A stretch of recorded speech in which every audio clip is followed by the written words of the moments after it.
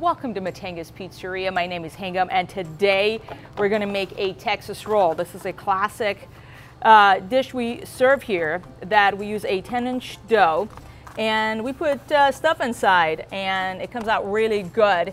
Today I'm going to make our meatball roll. So let me show you how we make them. Obviously, we got our mozzarella cheese here, generous amounts. And then we put meatballs. If you have enjoyed or like a meatball parm sandwich, you will love this Texas roll.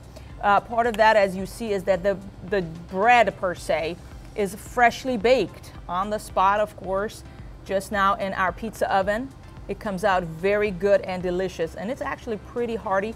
It's perfect for lunch. So if you have not tried our Texas roll, this one is our meatball one. We have one with brisket. You can put anything you want in it, but here at Mattenga's we got a few. And so this is the meatball one, and I'm excited to try it with you. Coming up very soon. Look, big. It's like a 10-inch. This is my hand. Look how big this is. So it'll be very good. Let's go bake it. Trying another San Antonio style pizza roll or Texas roll, depending on how you want to call it. It is a giant roll of pizza. You've got to try it. Go mobile, just like we just did with our restaurant, adding a trailer. But dip this.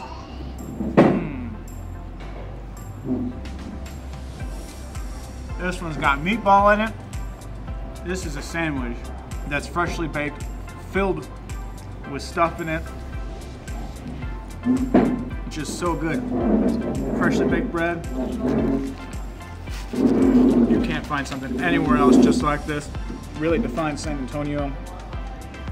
Fresh, like a fresh taco. You got a fresh pizza. And this is just like a meatball parm. Less messy. You get a dip, whatever you want. Ranch, marinara, barbecue sauce with the meatball. Why not? You gotta try it. Yummy.